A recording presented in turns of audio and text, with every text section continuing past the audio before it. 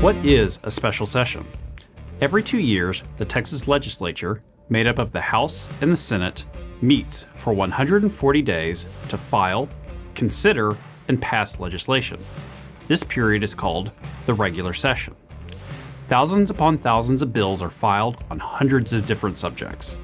Of course, with only about 5 months to work with, not every bill gets debated, much less receives a vote or makes it into law. Oftentimes, critical legislation can get deadlocked, and more time is needed to find a solution.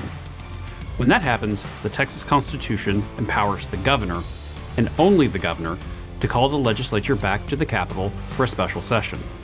He can do it at any time, but typically they happen during the summer, right after the regular session has ended. Special sessions have a maximum length of 30 days. If the legislature has not completed its work, the governor can keep calling special sessions until he's satisfied with the outcome. But the most important difference between a regular and a special session is that the governor has the sole authority over what issues can be considered. He will publicly declare this in what is referred to as the call of the session.